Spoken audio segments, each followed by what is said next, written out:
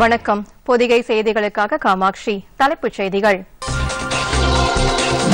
நாட்டின் 71வது குடியரசு தின கொண்டாட்டம். தலைநகர் தில்லியில் தேசிய கொடியை ஏற்றி வைத்தார் குடியரசுத் தலைவர் ராம்நாத் கோவிந்த்.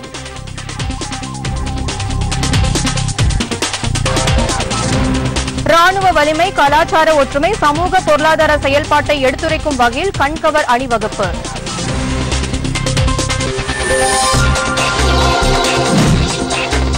பிரதமர் மக்களிடையே தமது எண்ணங்களை பகிர்ந்து கொள்ளும் மனதின் குரல் நிகழ்ச்சி அகில இந்திய வானொலி மற்றும் தூர்தர்ஷன் இன்று மாலை 6 மணிக்கு ஒலிபரப்பாகிறது.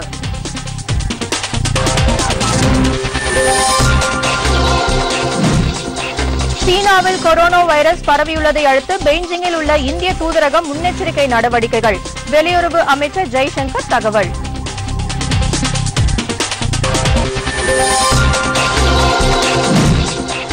துருக்கியில் ஏற்பட்ட நிலநடுக்கத்தில் உயிரிழந்தோர் எண்ணிக்கை 31ஆக உயர்வு.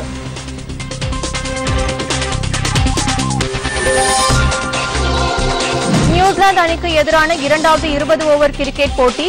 இந்திய அணி வெற்றி பெற 133 ரன் இலக்கு.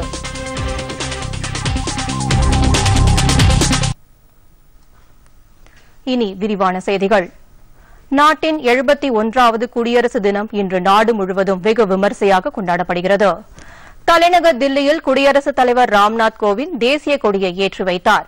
இதன் பின்னர் அணிவகுப்பு, அலங்கார ஊர்திகள் மற்றும் கலை நிகழ்ச்சிகள் ஆகியவை இடம்பெற்றன. இது பற்றிய ஒரு செய்தி தொகுப்பு. நாட்டின் 71வது குடியரசு தினம் இன்று நாடு முழுவதும் வெகு விமரிசையாக கொண்டாடப்படுகிறது. தலைநகர் தில்லியில் உள்ள ராஜ்பத்தில் குடியரசுத் தலைவர் ராம்நாத் கோவிந்த் தேசிய கொடியை ஏற்றி வைத்தார். பின்னர் முப்படைகளின் மரியாதையை அவர் ஏற்றுக்கொண்டார். பணியாற்றிய அனுபவம் படித்த இவர்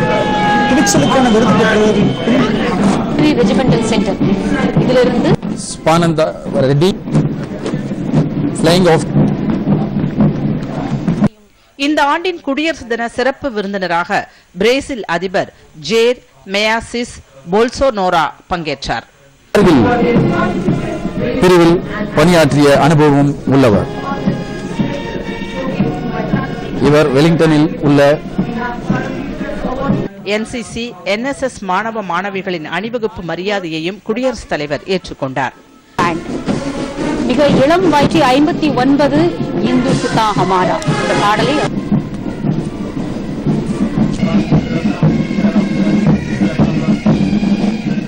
தொடர்ந்து வண்ணமிகு கலை நிகழ்ச்சிகள் மற்றும் அலங்கார ஊர்திகளின் அணிவகுப்பு நடைபெற்றது. ரெஸ்பான்ஸ் ஃபோர்ஸ் என்றழைக்கப்படும் தேசிய பேரிடர் நிர்வாகப் படை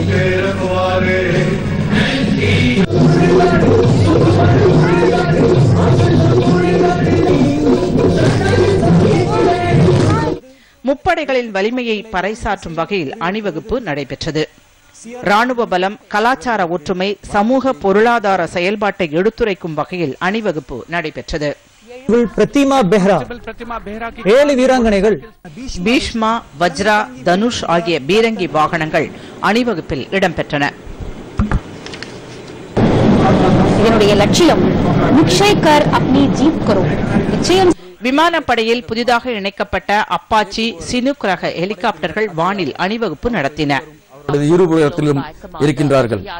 இந்த ALH ரக விமானம் இலகு ரக ஹெலிகாப்டர்களான ருத்ரா, த்ரூ ஆகியவையும் இதில் இடம்பெற்றன. ஹெலிகாப்டரில் ஒரு ரோட்டர் தான் இருக்கும். இதில் 2 நீங்கள் காணலாம்.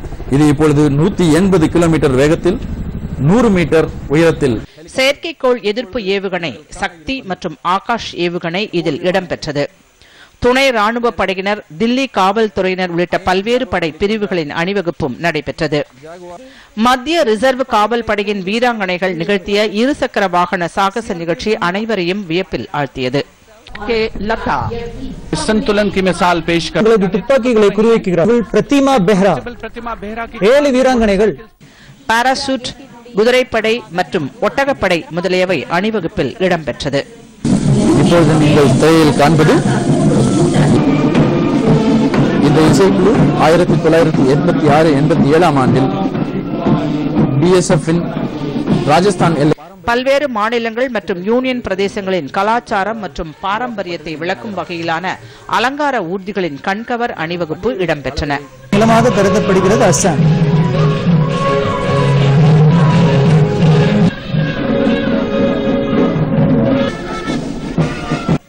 தமிழகத்தின் சார்பில் அய்யனார் கோயில் திருவிழாவை விளக்கும் வகையிலான அலங்கார ஊர்தி இடம்பெற்றது.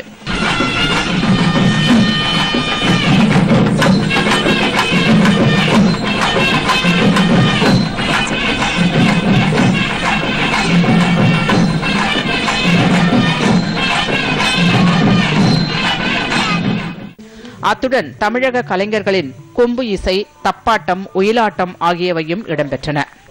பிரதமர் நரேந்திர மோடி, உள்துறை அமைச்சர் அமித்ஷா, முன்னாள் பிரதமர் மன்மோகன் சிங், உச்சநீதிமன்ற தலைமை நீதிபதி S.A. பாப்டே, மத்திய அமைச்சர்கள் உள்ளிட்ட பல்வேறு தலைவர்கள் குடியரசு தின நிகழ்ச்சியில் கலந்து கொண்டனர். முன்னதாக உயிர் தியாகம் செய்த வீரர்களை போற்றும் வகையில் இந்திய நுழைவு வாயில் அருகே கட்டப்பட்டுள்ள புதிய தேசிய போர் நினைவு சின்னத்தில் பிரதமர் நரேந்திர மோடி மலர் வளையம் வைத்து மரியாதை செலுத்தினார்.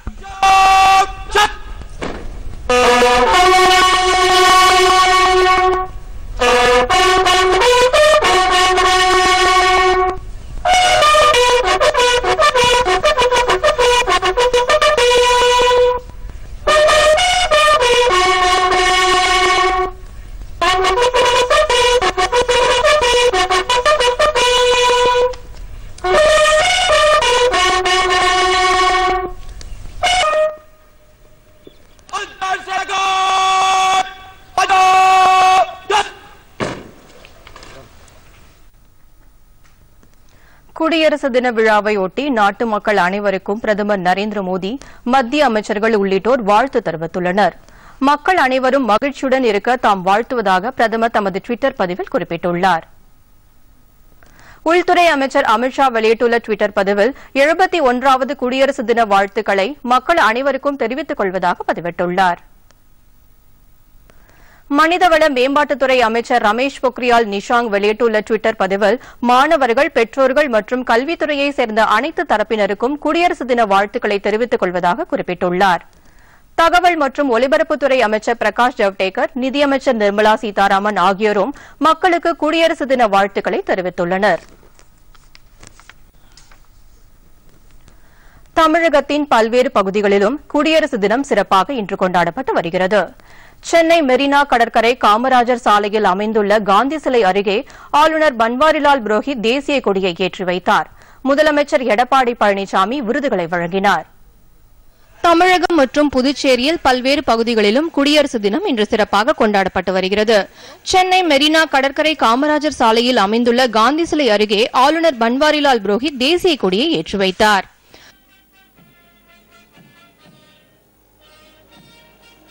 பின்னர் முப்படைகள் உள்ளிட்ட 48 பிரிவுகளின் அணிவகுப்பு மரியாதையை அவர் ஏற்றுக்கொண்டார். முன்னதாக போர் நினைவு சின்னத்தில் ஆளுநர் மலர் வளையம் வைத்து மரியாதை செலுத்தினார். பின்னர் நடைபெற்ற நிகழ்ச்சியில் பல்வேறு துறைகளில் சாதனை புரிந்தவர்களுக்கு முதலமைச்சர் எடப்பாடி பழனிசாமி விருதுகளை வழங்கினார். வீர தீர செயலுக்கான அண்ணா பதக்கம் நாகையை சேர்ந்த தீயணைப்பு படையின் ஓட்டுநர் ராஜாவுக்கு வழங்கப்பட்டது. மத நல்லிணக்கத்திற்கான கோட்டை அமீர் விருது ஷாஜ் முகமதுக்கு அளிக்கப்பட்டது. காந்தியடிகள் காவலர் பதக்கம் ஆய்வாளர்கள் சந்திரமோகன், ராஜசேகரன், பூங்கோதை, பார்த்திபநாதன் ஆகியோருக்கு வழங்கப்பட்டது. சிறந்த காவல் நிலையத்திற்கான பரிசுகளும் வழங்கப்பட்டன. இதில் கோவை காவல் நிலையத்திற்கு முதல் பரிசும், திண்டுக்கல் காவல் நிலையத்திற்கு 2ஆம் பரிசும், தர்மபுரி காவல் நிலையத்திற்கு 3ஆம் பரிசும் அளிக்கப்பட்டது. பல்வேறு துறைகளின் சார்பில் அலங்கார ஊர்திகளின் அணிவகுப்பும் வண்ணமிகு கலை நிகழ்ச்சிகளும் நடைபெற்றன. பள்ளி, கல்லூரி மாணவ மாணவிகளின் கலை நிகழ்ச்சிகள் நடைபெற்றது. சிறந்த அலங்கார ஊர்திக்கான முதல் பரிசு காவல்துறைக்கும், 2ஆம் பரிசு வேளாண்மை துறைக்கும் வழங்கப்பட்டன.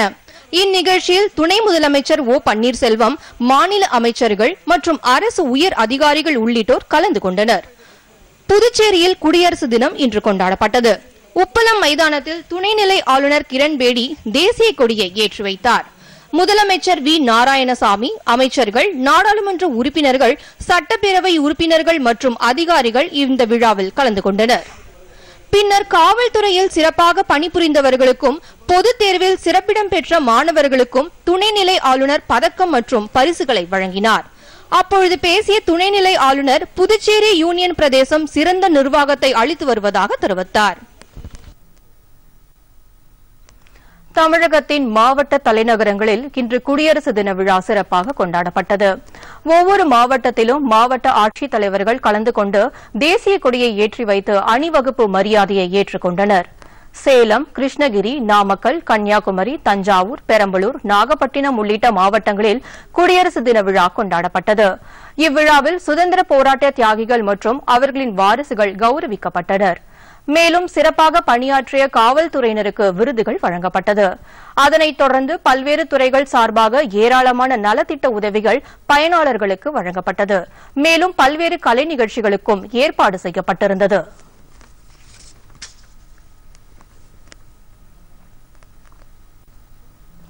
எழுபத்தி ஒன்றாவது குடியரசு தின விழாவை முன்னிட்டு நாட்டின் அனைத்து பகுதிகளிலும் குடியரசு தின விழா சிறப்பாக கொண்டாடப்படுகிறது.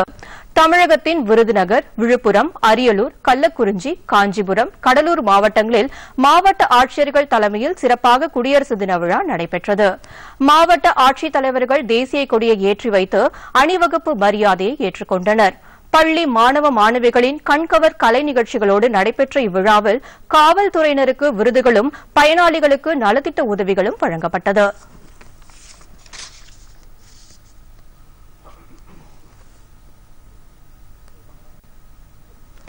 பிரதமர் நரேந்திர மோடி நாட்டு மக்களிடையே தமது எண்ணங்களை பகிர்ந்து கொள்ளும் மன் கி பாத் எனும் மனதின் குரல் நிகழ்ச்சி இன்று மாலை 6 மணிக்கு அகில இந்திய வானொலியில் ஒலிபரப்பாக உள்ளது.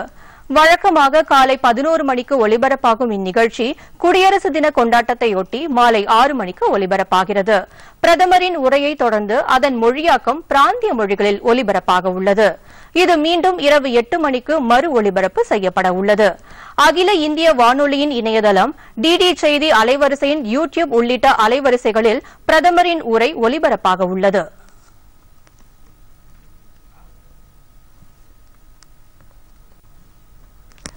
சீனாவில் கொரோனா வைரஸ் பரவியுள்ளதை அடுத்து பெய்ஜிங்கில் உள்ள இந்திய தூதரகம் முன்னெச்சரிக்கை நடவடிக்கைகளை மேற்கொண்டு வருகிறது.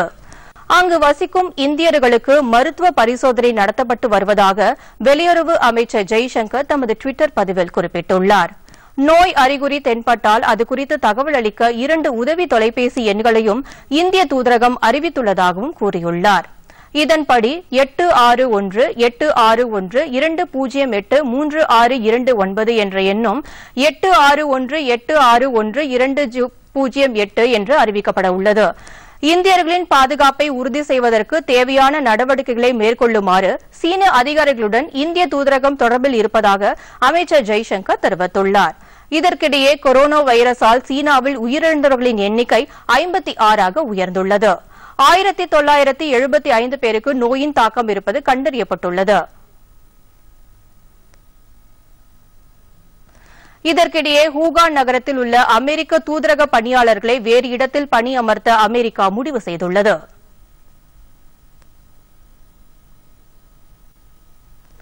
சிறிய இடைவேளைக்கு பிறகு செய்திகள் தொடரும். உங்கள் நேரத்தை வீணடிக்காத, நடுநிலை தவறாத புதுகை தொலைக்காட்சியின் விரிவான செய்தி அறிக்கைகளை காலை 8 மணி, பகல் 12 மணி, பிற்பகல் 2 மணி, மாலை 6 மணி, இரவு 8 மணி மற்றும் 10 மணிக்கு யூடியூபில் நேரலையிலும் நீங்கள் பார்க்கலாம்.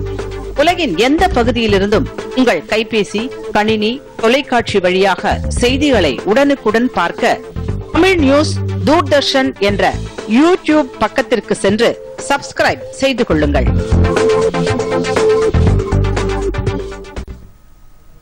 தொடர்வது விரைவுச் செய்திகள்.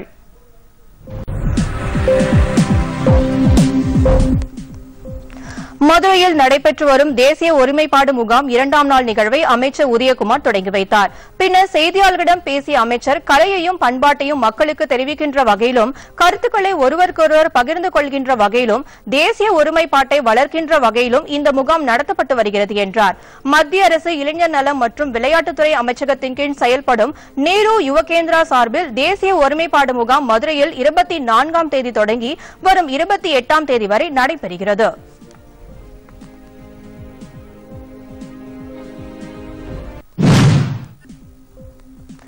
அசாமில் இன்று காலை 4 வெவ்வேறு இடங்களில் சக்தி வாய்ந்த குண்டுவெடிப்பு சம்பவங்கள் நிகழ்ந்தது.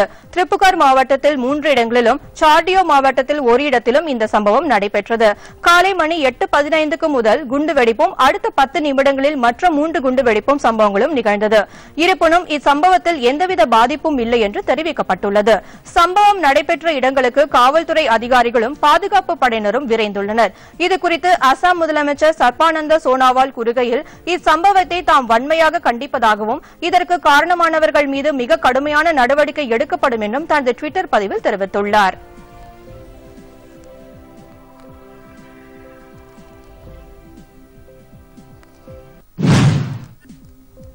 மங்களூருவில் சந்தேகப்படும்படியான மருந்து பொருட்கள் அடங்கிய பெட்டி ஒன்றை காவல்துறையினர் கைப்பற்றியுள்ளனர். ஒருவரின் வங்கி லாக்கரிலிருந்து கண்டெடுக்கப்பட்ட இப்பெட்டியில் உள்ள மருந்து பொருட்களை ஆராய பரிசோதனைக்கு அனுப்பி வைக்கப்பட்டுள்ளது. முன்னதாக விமான நிலையத்தில் விடப்பட்ட வெடிகுண்டு மிரட்டலுக்கும் இதற்கும் தொடர்பு இருக்கிறதா என்ற கோணத்தில் காவல்துறையினர் விசாரணை நடத்தி வருகின்றனர்.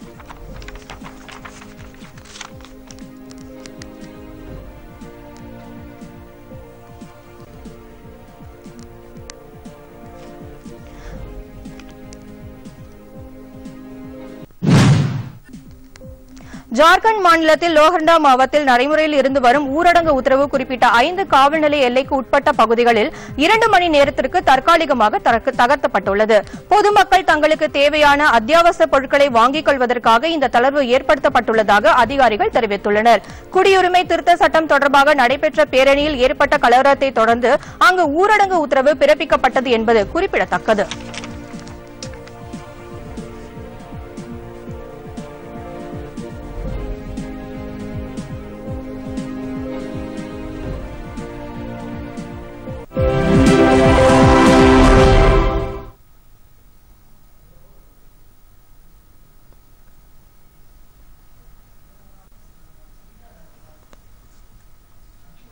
தமிழகத்தில் பல்வேறு நிறுவனங்கள் சார்பாகவும் இன்று குடியரசு தின விழா கொண்டாடப்பட்டது. சென்னை உயர்நீதிமன்ற வளாகத்தில் தலைமை நீதிபதி அமரவேஸ்வர் பிரதாப் சாஹி தேசிய கொடியை ஏற்றி வைத்தார்.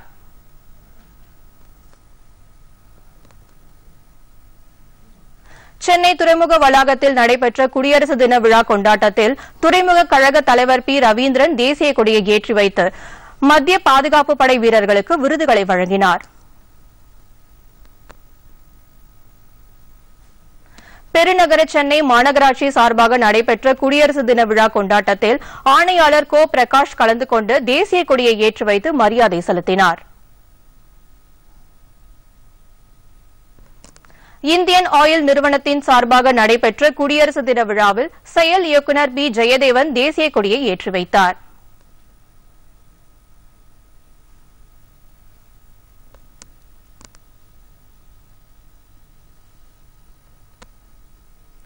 சென்னை பெட்ரோலியம் கார்ப்பரேஷன் நிறுவனத்தின் சார்பாக கொண்டாடப்பட்ட குடியரசு தின விழாவில் அதன் நிர்வாக இயக்குநர் SN பாண்டே கலந்து கொண்டு தேசிய கொடியை ஏற்றி வைத்தார்.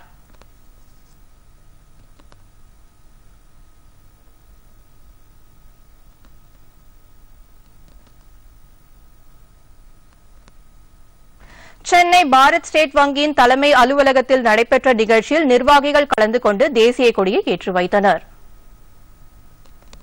சென்னை மெட்ரோ ரயில் நிறுவனத்தின் தலைமை அலுவலகத்தில் குடியரசு தின விழா கொண்டாடப்பட்டது.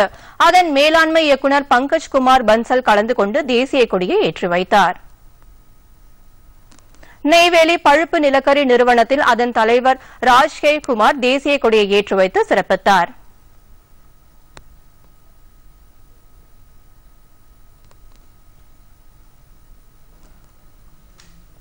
இனி வருவது உலகச் செய்திகள்.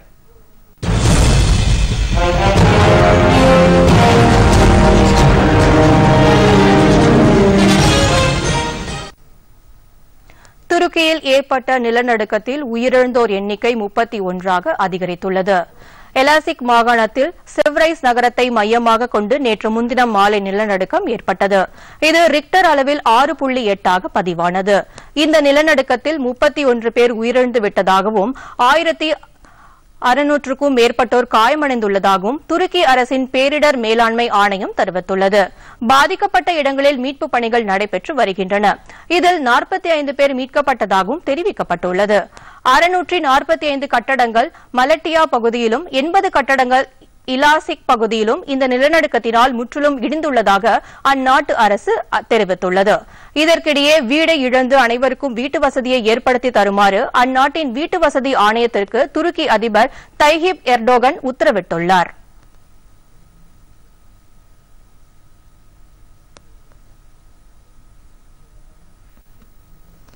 இனி வருவது விளையாட்டுச் செய்திகள்.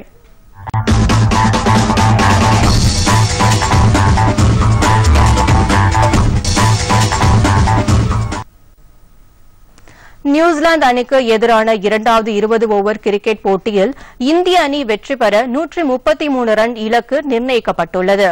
ஆக்லாந்தில் நடைபெற்று வரும் இப்போட்டியில் டாஸ் வென்ற நியூசிலாந்து அணி முதலில் பேட்டிங் செய்தது. நிர்ணயிக்கப்பட்ட 20 ஓவரில் நியூசிலாந்து அணி 5 விக்கெட் இழப்பிற்கு 132 ரன் எடுத்தது. அந்த அணியின் கப்தில் சைஃபட் ஆகியோர் தலா 33 ரன் எடுத்தனர். இந்திய பந்து வீச்சாளர் ரவீந்திர ஜடேஜா 2 விக்கெட் வீழ்த்தினார். ஷர்துல் தாகூர், பும்ரா, சிவம் துபே ஆகியோர் தலா 1 விக்கெட் வீழ்த்தினார்கள். 5 போட்டிகளை கொண்ட இத்தொடரின் முதல் ஆட்டத்தில் இந்திய அணி வெற்றி பெற்றது.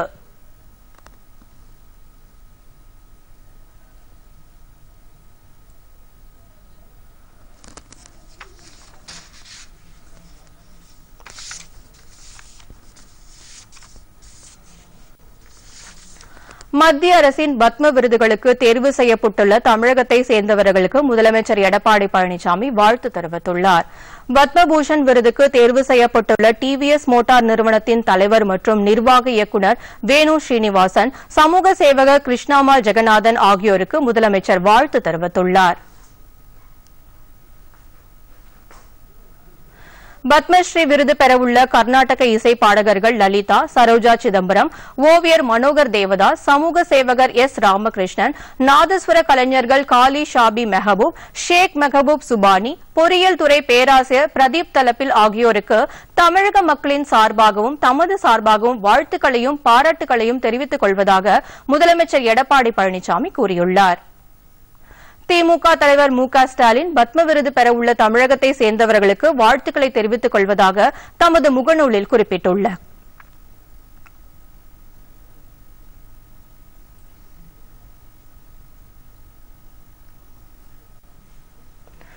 இனி வருவது வானிலை.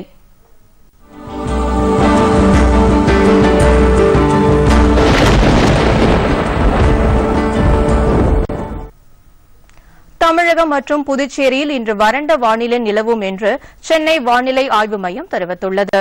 சென்னையை பொறுத்தவரை வானம் பொதுவாக மேகமூட்டத்துடன் காணப்படும் என்றும் அதிகபட்ச வெப்பநிலை 31 டிகிரி செல்சியஸ் ஆகவும் குறைந்தபட்ச வெப்பநிலை 20 டிகிரி செல்சியஸ் ஆகவும் பதிவாகக்கூடும் என்றும் அந்த மையம் கூறியுள்ளது.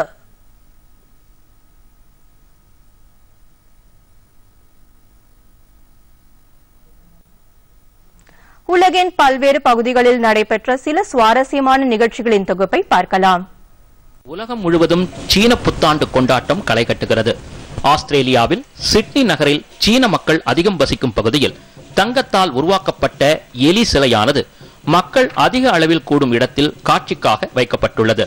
கடந்த ஆண்டு சுமார் 15 லட்சம் பேர் இந்த கொண்டாட்டத்தில் கலந்து கொண்ட நிலையில் சீனாவில் பரவி வரும் கொரோனா வைரஸ் தாக்குதலின் காரணமாக இந்த ஆண்டு கூட்டம் சற்று குறைவாகவே இருக்கின்றது. கலை நிகழ்ச்சிகள், படகு போட்டி ஆகியவை பிப்ரவரி 9ஆம் தேதி வரை நடைபெறவுள்ளது. சீனாவில் வசந்த காலத்தையொட்டி உலக நாடுகளின் கலாச்சாரங்களை வெளிப்படுத்தும் விதமாக கலை நிகழ்ச்சி நடைபெறுகிறது. இந்தியா, அசர்பைஜான் மற்றும் பல்வேறு நாடுகளைச் சேர்ந்த நடனக் கலைஞர்கள் இந்த நிகழ்ச்சியில் கலந்து கொண்டுள்ளனர். தங்களது நாட்டின் கலாச்சாரத்தை வெளிப்படுத்தும் வகையில் நடனக் கலைஞர்கள் உடையணிந்து நடனமாடியது பார்வையாளர்களை வெகுவாக கவர்ந்தது.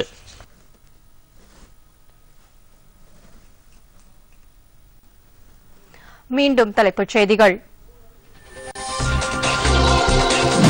நாட்டின் 71வது குடியரசு தின கொண்டாட்டம் தலைநகர் தில்லியில் தேசிய கொடியை ஏற்றி வைத்தார் குடியரசுத் தலைவர் ராம்நாத் கோவிந்த்.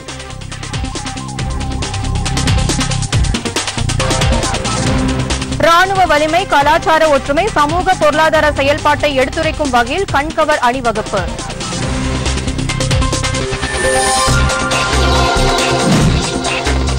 பிரதமர் மக்களிடையே தமது எண்ணங்களை பகிர்ந்து கொள்ளும் மனதின் குரல் நிகழ்ச்சி அகில இந்திய வானொலி மற்றும் தூர்தர்ஷன் இன்று மாலை 6 மணிக்கு ஒலிபரப்பாகிறது.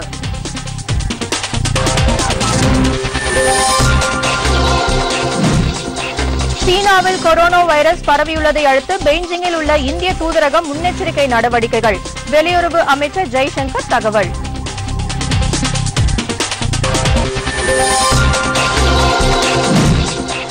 துருக்கியில் ஏற்பட்ட நிலநடுக்கத்தில் உயிரிழந்தோர் எண்ணிக்கை 31ஆக உயர்வு.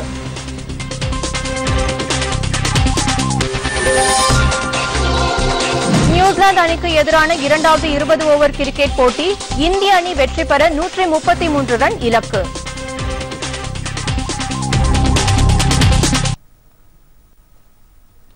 இத்துடன் செய்திகள் நிறைவடைந்தன. மீண்டும் செய்திகள் மாலை 6 மணிக்கு. வணக்கம்.